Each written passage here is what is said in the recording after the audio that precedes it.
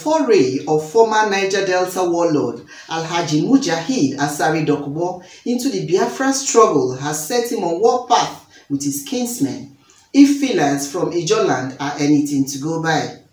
This has manifested in Dokubo's suspension from the Ijaw Youth Council, IYC, of which he is a former president.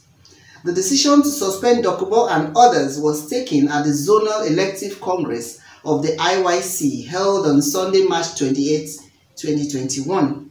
Chairman of IYC Okreka Clan, Festus Dango, who moved the motion for the suspension, stated that Dokubo took the decision without consultation with the zonal leadership, adding that the Eastern Zone Ijaws cannot be conquered before consultation is made. He regretted that Dokubo has been making frantic efforts to lure other IYC members into supporting the non-existent sovereign state within Ijaw territories. The Congress further set up a 6-man disciplinary committee headed by Comrade Ransom Opuyo to further investigate the allegations against Dokubo and others. From Lagos, this is Tina Timothy, News Express Nigeria Television.